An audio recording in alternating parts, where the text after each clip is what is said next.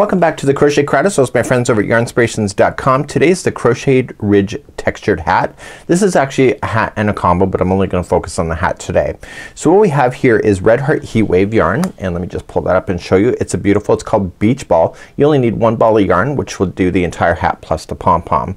It's really not a hard hat to be able to follow, and I'm going to be doing it step by step. And this brim is actually, I've already done some of the homework in advance, is a slip stitch brim, which is one of the best brims that you can do in crochet. Has a lot of elasticity to it. Takes a little bit longer, well, a lot longer to make. I'm just being quite transparent here, but I've always found that these hats that I do with this particular brim, they last a lot longer, and they also keep their elasticity a lot longer too. So the extra time that you'll spend working on the brim is something that you'll benefit with it in the long term. So without further ado, we're going to be using a 5mm size H crochet hook, and we're going to be starting to make the hat now. All the instructions are here, and we're going to go step by step in this tutorial today. So let's begin working on the brim. I've actually already started it. I have my 18 inches done, and I'm going to be picking up in the tutorial with this. But I'm going to show you how this is done, and again a 5mm size H crochet hook. So this is a slip stitch on the back loop only, and I'm going to show you a technique in the way that I turn this so that you can identify the first one. There is no chaining one when you start any of these rows going across, and it keeps it nice and tight. So you want to make sure that you're not separating any plies, because it will be noticed in that. And I also keep a count, so I'm not going to deny that I just sit here and just whistle Dixie. I am counting as I'm going along just to make sure that I keep on with my stitches. So let's grab our yarn and let's get going. Leave an extra long tail that you can use to be able to use a tapestry needle at the end to hide that in. So you're going to chain a total of 13. So 1, 2, 3, 4, 5, 6, 7, 8, 9, 10, 11, 12, and 13. So there's actually only going to be 12 stitches across, and that's achieved by starting out, and you're going to skip the first one and turn and get the back hump only. And I want you just in the back hump, you're going to slip stitch across. So you'll have to get used to slipping. So just slip and through. Provide a little bit of extra slack. Don't let it bunch up on you, and you're just going to slip your way all the way across. So by you doing the second chain from the hook, you only have 12 stitches to go across, and you're going to want to keep an eye on the 12, because once you start eliminating stitches, which is very possible, you know, nobody's perfect, then you will see that result if you start adding or skipping stitches. If anything, you'll start subtracting stitches is my educated guess. So you're going right back to the very beginning of the chain, and you're going to single crochet. So what I want to show you is the way that you're going to turn. So this is the very last one. So before you turn to go in the opposite direction, it is easier to look at the first back loop only. So if you turn it, you got the back loop only. It's hard to see it from this point of view. So from my eyes, it's like this to you. So what I do is that I stop, and we don't chain one, and we're going to slip stitch across. So once the last one is in, just going into the first back loop only. So if you turn it, that's the back loop. So just going into the back loop only, and then just yarning over, pulling it through. So that was 1 of 12. So slip through both of the strands, and then go to the back loop of the next. So I like to do the first stitch before I physically turn it around. So this is number 2 and 3. Once you get more product in your hands, it's easier to go across. I'm not going to deny that as well. So it feels fiddly at first, but once you get more in your hands, it's a lot easier. Your goal is not to separate any of the plies of this, because you will see it. So if you start feeling like you're separating plies, just pull out and reattempt. So your goal is to get 12 all the way across. Where you're going to start skipping stitches is the stitch right before the end of a row. And I'm going to demonstrate that for you in just a moment, because that's where I would have skipped stitches, because I was skipping stitches doing my sample. So I love these brims. They take longer to make, but they're worth every penny of it, really, every stitch. So you're going to come into the last one, and it's right in the end, and you pull through and through. So before you turn, start the next row. So just dive right into the back loop only, because you can see it. Okay, make sure you get all the plies, and then pull through. So let's count these out. So it should be 12. So 1 in the back loop only is 2, and 3, and I'm gonna get close to the end here and I'll pick you up there in just a moment. When you get all the way to the end you have 2 stitches left, but when it's like this it looks like there's just 1. The next stitch is right in before this. Do you see it? It's right buried in there. That's where you're gonna skip a stitch. So this is my 11th stitch and then the outside one here is the 12th. Okay, so make sure you get both of those. And if anywhere you're gonna skip a stitch will be the 11th one. So again just start another row. So just get the first back loop only, then turn. It's just easier to do that and then keep on going. I'm going much slower here than I would in person. It's just once you get more in your hand and you get comfortable it's really quite easy, and I do count. So my tip for you if I was to do this is that when you get to about halfway you should be at 6 and then 7, 8, 9, 10, 11, 12. So sometimes if I know that I skipped a stitch that I get more than halfway and then I realize that's 6, then I know something's wrong. So then I just kind of frog out and just correct it. And so it's nice to produce a tutorial where everything is perfect, but the reality is life isn't perfect. So to leave these kind of tips makes sense. So you want to keep going back and forth until you get a total of 18 inches, and that is the total length of it. So by just paying attention to the stitches it'll be really quite lovely. So lay it down, use your tape measure, and you should have 18 inches, but do not fasten off because that's where we're gonna pick up from this point then. So make sure you get your 18 inches of back and forth. You'll see that it's nice and thick and it's lovely, and let's continue from that point. So I've now finished my 18 inches. I told you that already. So you can try it on. Just kind of wrap it around your head. Make sure that it's feeling good. It's not too stretchy or like it's gonna start slipping on your head, but make sure that you can get your head around it. Just add a few more rows if you think you need more space, because the matter is that once we go around this the first time it's the same count for everybody. So it's just a matter of how tight you want to make this. When you're satisfied with the width of this, or sorry, with the length of 18 inches, you're going to want to turn your work, and before I turn I want to get into the back loop only. So just going into the back loop like I showed you. Okay, let's just turn, and I want to grab into the front loop of this one here on the opposite side, and all I'm just going to do is slip stitch my way so that these two pieces can join. So pulling it through. So the back loop on the one side here, the front loop over here. Okay, and you're gonna go all the way across, and when you get all the way across you do not fasten off. We're going to then start and pick up the body of the hat immediately. So we're just gonna continue our strand across. So just match everything, and you will notice that the very first chain that you started with may be a little bit looser than what you finished. That's normal. It'll pull it all together by doing this. Make sure that when you do this that you're not being too tight about your slip stitching so it looks like it belongs together. And we're gonna ensure that this slip stitching that we're gonna do right now, it forms a little ridge. We wanna make sure that that goes on the inside of the hat before then starting the rest of the body. So we gotta make sure we turn it properly and then carry on from that point. Once you're in the very end here you're gonna match end to end on both sides.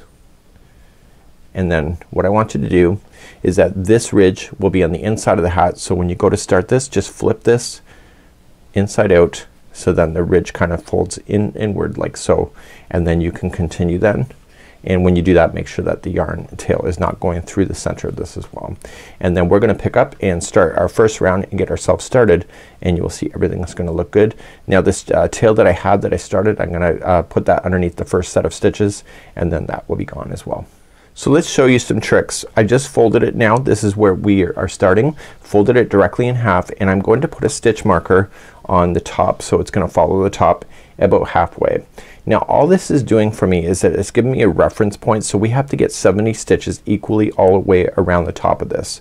So by putting it halfway you know that you need to get 35 stitches before you get to that point and 35 after. So usually if you don't do that and you get most of the way around and you realize that you only have just a few stitches left, people tend to rush that so the hat ends up unbalanced. So my goal is to make 35 stitches fit before the spot and 35 after. So let's do that. We're going to start our first one and we're going to begin. So chain 3 does not count as a stitch at all in this particular one, so make sure that you don't do that. So when you go to join it you want to be the first double crochet. So chain 3 doesn't count as anything, it's a builder, and starting on the side just roughly guess it, and you're gonna put in 35 before the chain, or before the stitch marker. So 1, and just sticking it in the side, 2 and 3, 4 and 5, and I'll see you at the stitch marker and make sure we get our 35 in there before that point, and then carry on. So I have 5 in there, so the first chain 3 did not count as 1. So that's 5, and let's continue. So I'm coming close to this stitch marker. I'm actually at 30, so I have to make sure I get 35, so another 5 in there before I get there. So 1, 2, just eye it up, 3, 4, and then 5 is at the stitch marker. So there's 35 at the stitch marker, and even though I've kinda had to jam it in there, it'll work out, you trust me. So then continuing after the stitch marker, you need to get another 35 in there before you get to, or by the time you get to around to all the way to the end. You can also remove out your stitch marker too. So make sure you get that in there, and I'll see you at the end of this round. So this is 2. So I'm coming all the way back around. My 35 are in. When you go to join it, I want you to join to the top of the first double crochet, not the chain 3, and then that pulls it nice and tight, so that you end up with a nice tighter join. So now we have our total of 70 all the way around, so 35 to the halfway point, and then another 35 to the other halfway point. And now let's continue, and now we're gonna start the fun stuff in doing second round of the body of the hat. So let's begin our texture. Number 2 is our round. We're going to chain 3, does not count as anything, so don't make sure that it does. So the other chain 3 is right under here.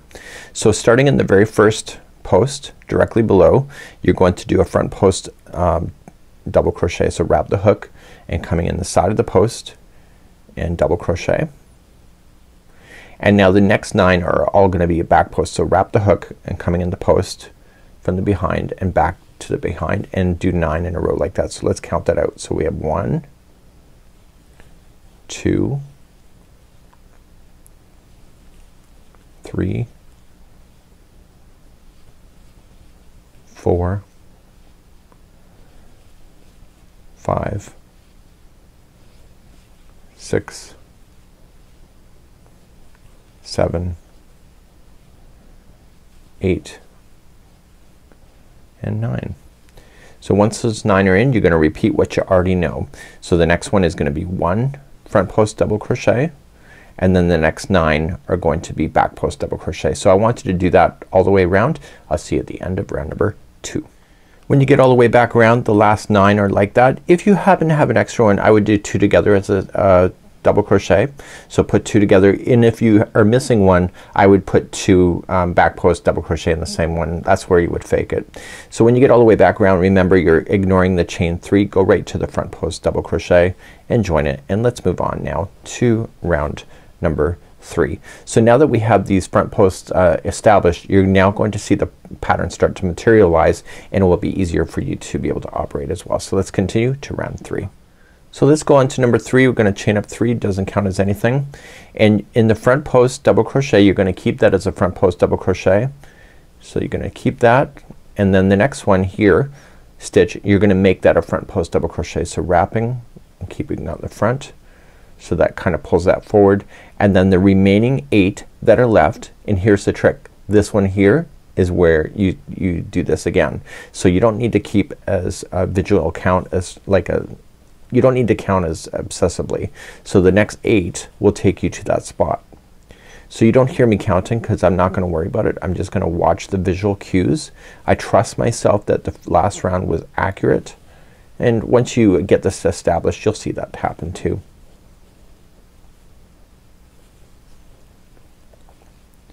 So the first the 8 are in, and then you see the front post double crochet. So you're gonna make that front post double crochet another one, and then you're gonna bring its friend right next door to be a front post double crochet, and then the remaining ones here will continue to be a back post double crochet until you run into it again. So please do this all the way around. This is round number 3. So I'm just coming all the way back around, and I just finished the final back post double crochet. I want to attach it to the very beginning front post double crochet and continue again into round number 4. Chain up 3, does not count as anything, and watch the just materialize. So the first 3 will be a front post double crochet. So the first one, the second one that is already, and then the third one is not there yet, but you'll make it one, pull it forward, and then you have the 3. So then the remaining here will be a back post double crochet until you hit these again. So the 1, 2, 3 are front post double crochet, and the rest remain as a back post double crochet. You can hear me not counting it, but if you need that count, it is currently, it'll be, what's it say, 7 back post double crochets if you need to know that. But I would actually just follow it visually and it should work out for you, and you should be having a good day at this point. So let's continue then into round 4, and I'll see you at the end of this round. I'm coming up to the end of number 4. I'm just going to attach it to the beginning front post double crochet and then start number 5. Chain up 3, doesn't count as anything, and then start in the front post double crochet.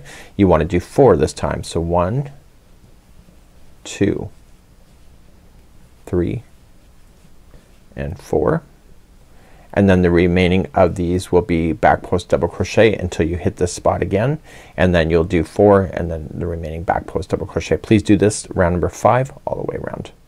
I'm coming up to the end of round number 5. I'm just going to join it to the beginning front post double. Now we're going to start number 6 and chain 3, doesn't count as anything, and so then the first 5 will each be a front post double. So 1, 2, 3, 4, and then the 5th one gets pulled forward, and then the remaining of these back post double crochets will stay back post double crochet, and you'll do it again. So you'll have 5 in a row and then 5 in the back. Please do that all the way around number 6, and I'll see you at the end of this round. I'm coming up to the end of round number 6. You're gonna join it. So we're gonna switch gears in here. So you notice that we've been kind of going up on an angle. So now we're gonna go up on an angle here, and we're still gonna build it out. So it's actually pretty neat how it's gonna happen. So I've actually kind of filmed this all the way around, and I realized that I hadn't done that correctly. So you know, accidents happen. So chain 3, and the first one is gonna be a front post, sorry, it's gonna be a back post double crochet. So make that a back post double crochet instead. And then the next 5 in a row are each going to be a front post double crochet. So the remaining front post double crochet stay a front post double crochet, and you have to just add its friend next door. Let me just get there. So the first 4 there are back post double are front post double crochet. You're gonna add the one next door, bring it forward, and now the next 5 will be a back post double crochet. So it'll be this one, this one, this one, this one, plus this one here that you'll pull it back, and this will keep the alignment doing really good.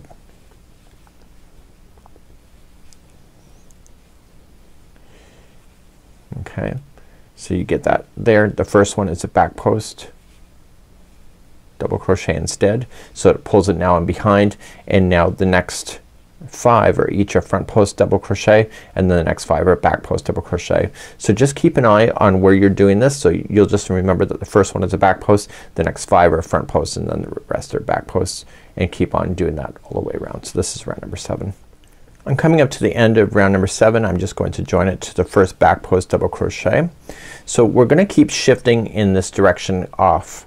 So let's continue then into round number 8. We're going to chain up 3, counts as nothing, and in the first back post double crochet keep it as a back post double crochet, and then add its friend next door as a back post double crochet. So just pull it backward. So everything is still in groups of 5. So when you do this, so you see these next 4, add the 5th one as a front post double crochet, and then the next 5 are back posts, and you want to keep doing that all the way around. So just keep an eye on that, and it's pretty easy at this point. So this is round number 8, just 5s. Everything's in sets of 5s, whether it's a front post or a back post, and I'll see you at the end of round number 8. Coming up to the end of round number 8, let's just join it. So we're gonna continue to shift off to the side. So we're gonna chain up 3, counts as nothing, and so then the first 3 will be a back post double crochet. So the third one that you're doing is pulling that first one back. So everything is still in groups of 5 if you remember it that way. So once we get that established, everything goes from 5s from this point. So then the next 5, so there'll be all a front post double crochet. So these 4 plus this one pull forward, and then it'll be 5 back posts, and then 5 front posts, and etc. So please do this all the way around for number 9. Coming up to the end of round number 9, and I'm just going to slip stitch to the first back post double crochet. So you should notice that there's 5 back posts on this side of this chain 3 and then 2 on the other, so it gives you a grouping of 5. So number 10, we're going to continue to move up into the angle, so just chain 3 counts as nothing, and then the back post double crochet that we have, we're just going to continue along. Okay, and this time there's going to be 4 in a row, so we're going to pull that first one back, that is a front post, into the back side, and now it'll be 5 5s and 5, so 5 front posts, 5 back posts, and etc. and do this all the way around, and I will see you at the end of round number 10. As I come up to the end of number 10, I'm just going to join it to the first back post double crochet like so. So now we're going to continue into round number 11, and it says that same as number 6. So if you recall in number 6, we're going to chain up 3, and we're going to we're going to do a double crochet front post around each of the next 5 stitches. So we're just going to now start coming forward. So just do 5, 1, 2, 3, 4, and 5 like so. And then the next 5 in a row will each be then a back post double crochet. So you can see that it's starting to have its angling changing. It's awesome. So this is how it's going to work, and so you're going to continue round number 6. So once you get this first one, that front post doubles for 5, back post double for 5, and etc. Continue that around. This is round number 11. I'm coming to the end of round number 11, so I'm just going to slip stitch it to the first front post double crochet. So now we're gonna start coming into the top of the hat. So we're gonna start doing the crown section next. Round number 12, we're gonna chain up 3 counts as nothing. So we're gonna do 1 front post double crochet around the next stitch, okay, which is the one directly below, and then it says skip the next stitch, so you're gonna skip the next one, and the next 8 in a row are going to be a back post double crochet. So 1 2 3 4 5 6 7 and 8. Do you notice that that takes you to this section right here? So then this one stays as a front post double crochet, you skip the next one, and then the next 8 in a row are back post double crochet. So if you can remember that, it's pretty awesome. So you're gonna skip the first one out and just go to the next one and do back post double crochet for 8. So 1 2 3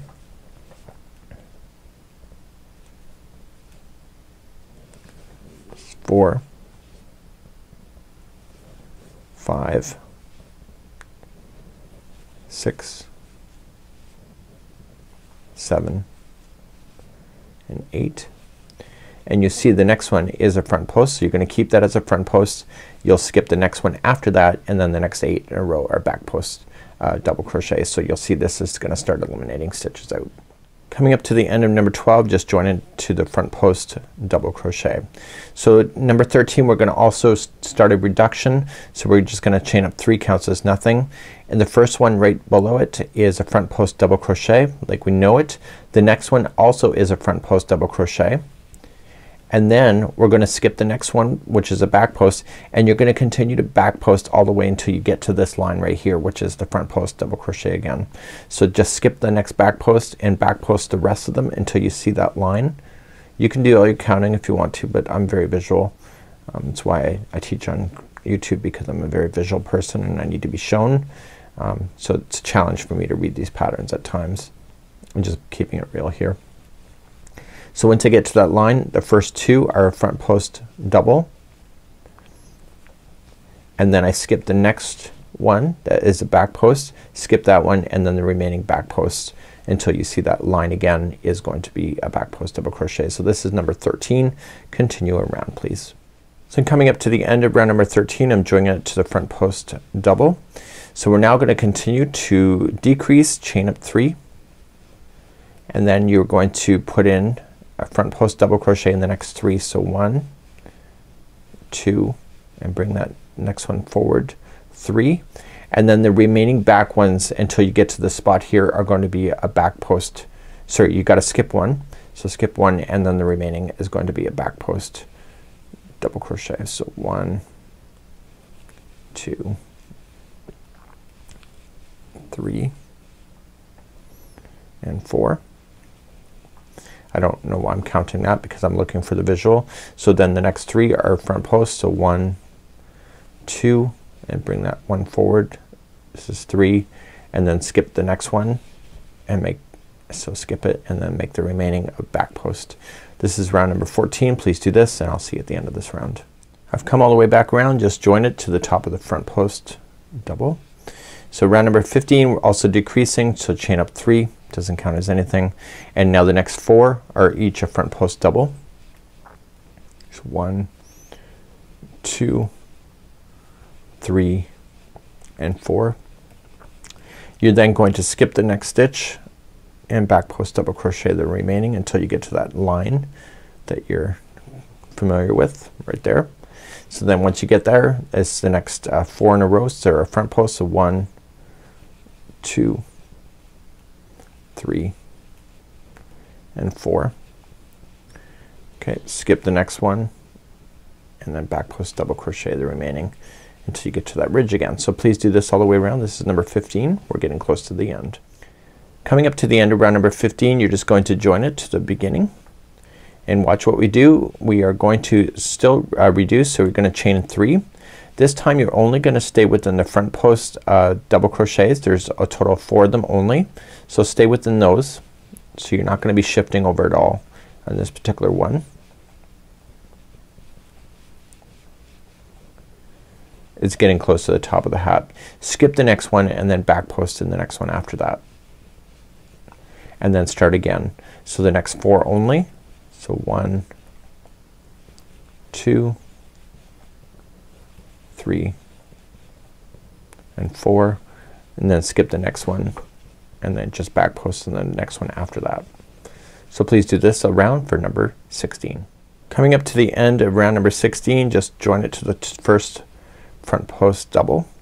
Then we're gonna go and we're still gonna do a decrease, so chain up 3. So we're only gonna do a double crochet back post around the first stitch, so just straight on down. So double crochet back post just like that, and then all we're going to do, I keep saying that because I'm trying to buy myself some time, so the next 3 are a front post double crochet, and then we skip the next one which is a back post, and so the one after that we're going to make it a back post, so we're going to pull it behind. So we're trying to keep authentic to the pattern here, and then the next 3 in a row are each a front post.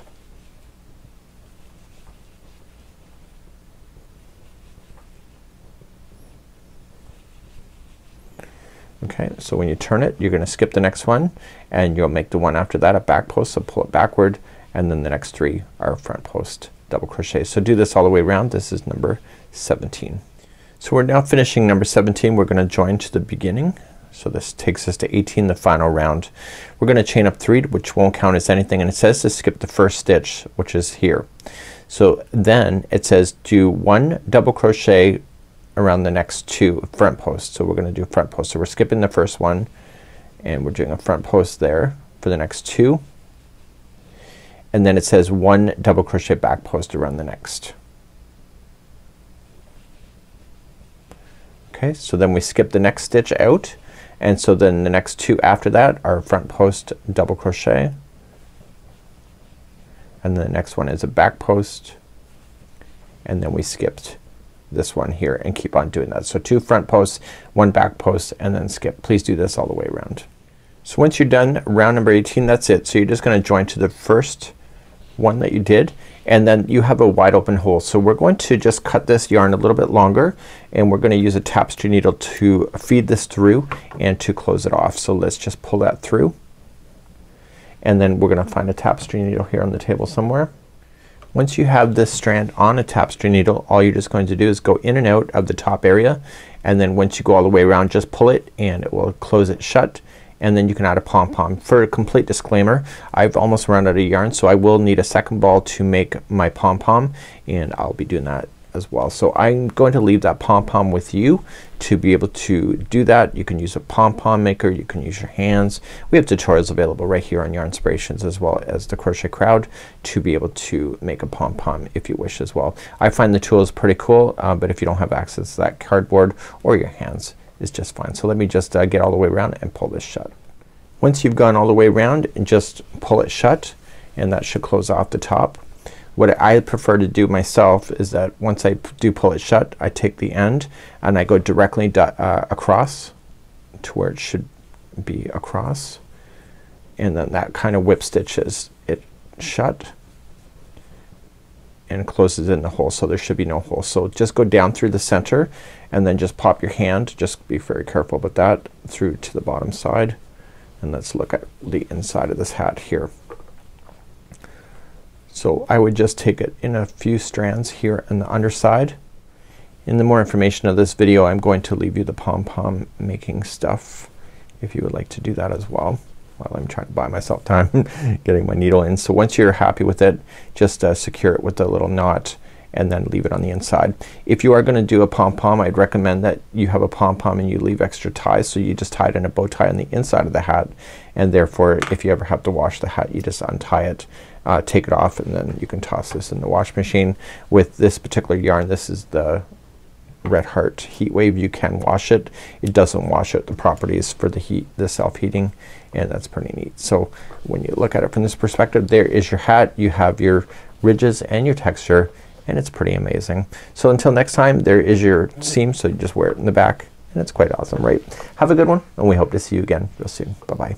Welcome back to the Crochet Crowd as well as yarnspirations.com. I'm your host Mikey. Today I'm going to show you how to make a pom-pom with a pom-pom maker that you may find in a store. I picked this one up here in Walmart, and I know that they're in major craft stores across North America as well. So what this is that there's different sizes of pom-pom makers. This particular kit came with all 4 sizes, and when you open them up, you realize that you think that they're broken because they're separate units like this, but in actual fact you have to have them separated in order to do it. So some people use for pom-poms, they use cardboard, or they could use their hand in order to make pom-poms. These I have to say, they make one of the most perfect pom-poms you'll ever see. So today I'm going to show you how to operate these, and it's the same operation for all sizes, and I will show you how to do that. So let's begin to show you. So just put the 2 sides, okay? The outside hinge is going to be toward the outside and the other one is on the other side. Okay, match it up. Use the divots to hold, just like you see here, and just kind of pin it together.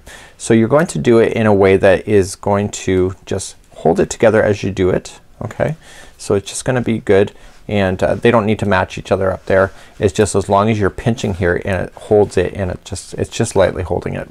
Once you start wrapping it, it'll stick together without you having to hold it really quite tightly. So it's just a matter of starting this and getting it wrapped around a few times. So I'm gonna use my left hand to wrap, and all I want to do is fill in the space on this whole half side. So I'm not going to jump over to the other side as of yet, and I just want to continue to wrap. So I'm going to go right up to this edge, and I'm going to go right up to this edge.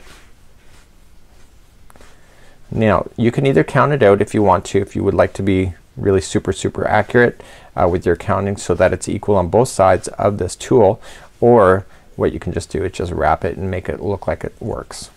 Okay, so because this is variegated, I'm kind of just jumping around a little bit, and what I want to do is I want to continue to wrap now, and as you get more and more, it just sticks together on its own. So once you're satisfied with it, now you can just cut your yarn.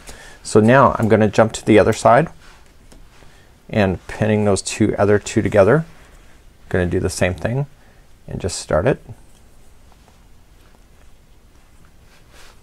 and wrap again like I did the other side. So continue to wrap this side, and I'll see you back here in just a moment. Okay, once you're satisfied with it, all you just got to do is trim this other yarn. So what you want to do now at this point is that you want to close this contraption. So just close it, and also open up these clips, and they are locking on to its neighbor but not opposite to each other. So just close it, so just lock it and lock the other side. So now the entire ring is now full, and now we're going to then separate these and being able to make the pom-pom. So the first thing that we need to do is that we need to grab our scissors next. So with the space that is existing in between, just like you see here, we're gonna run our scissors through and we're just gonna start on one side and work our way to the other side. So just going right directly in half, okay, and we are just gonna gently cut. Okay, just do a few at a time if your scissors can't handle it. And you do not want to let this ring go. Everything is being held into place as you're doing it.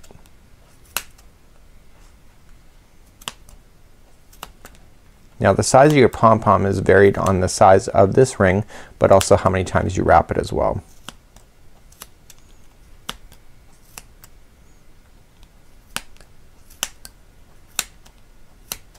And you go right to the end.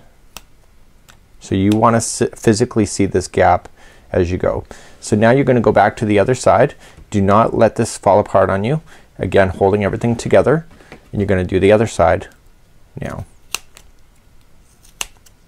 There's nothing holding these rings together, so you kinda wanna hold on to it at that point. So right now I'm about to hold, which I already am, and I go right to the end.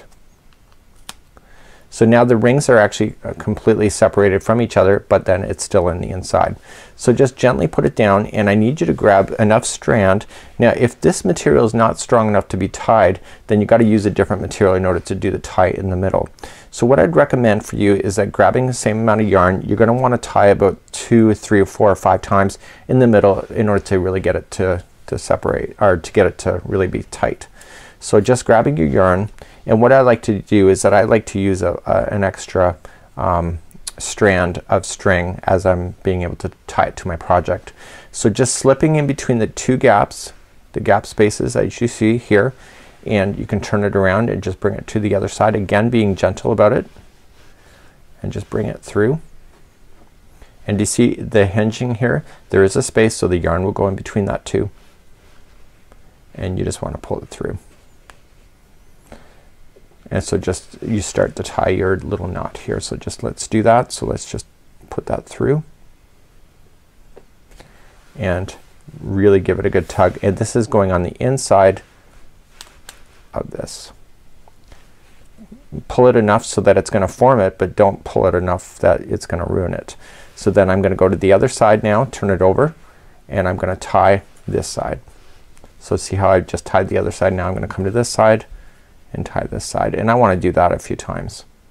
So I'm gonna use these two strands that are falling out as my tie strands to go to the project. So I want to keep those, and I don't want to damage these strings.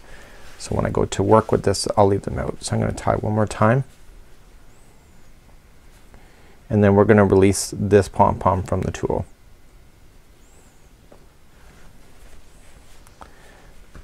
Okay, so there's my strand. So now I'm just gonna hold it by those two strands.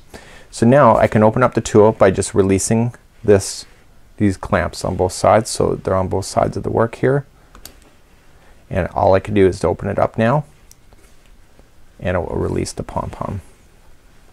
So there's one out, and here's the other one coming out in a second,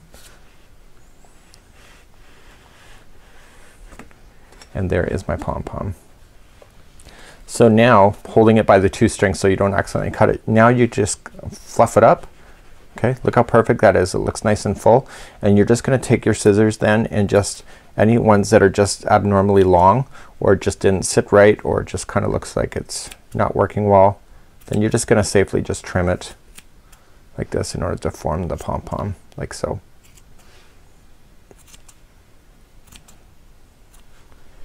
You can give it a good shake and look at it, and that's how you would create a pom-pom with that. So take this other than strands that are here, and you can attach it to the top of a hat really quite easily, and that's how you use all these kind of little tools. So the size of the tool then gives you the size of the pom-pom. So if you look at it from this point of view, see this pom-pom? It kind of matches that. So if you're looking for a bigger pom-pom, you can use a bigger tool like so. You'll have much bigger, and if you want smaller, then you just use a smaller like so. So until next time, I'm Mikey on behalf of YarnSpirations as well as the crochetcrowd.com. Enjoy, and hopefully you enjoy your new pom-pom. We'll see you again real soon.